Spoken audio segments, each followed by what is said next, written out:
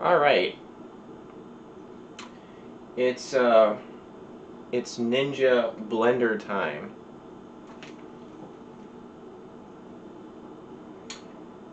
So this is what I do every week, every weekend. I make up batches of smoothie and put them in these pitchers. Sometimes they get kind of weird consistency when they're in the fridge for a long time, like a week.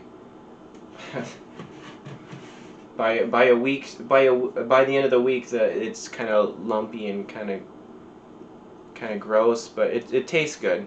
And sometimes usually when I pour from the pitcher, it splatters from the lumpiness into my glass.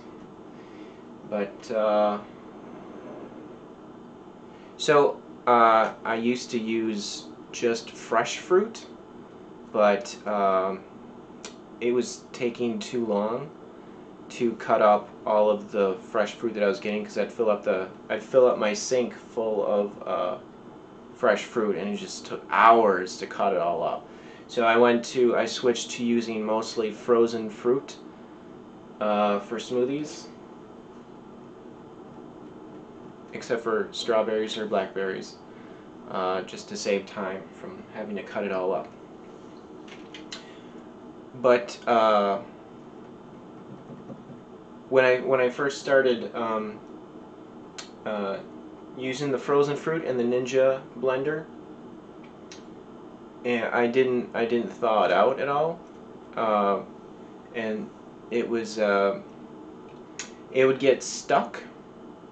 The fruit would get stuck kind of towards the top, and like I'd turn it on and it wouldn't blend like the top part. So and then I would use a wooden spoon to try to push the frozen fruit down, but that probably wasn't good to be doing that, because I couldn't see where the blade was, so I was probably pushing down on the blade a little bit on the blender.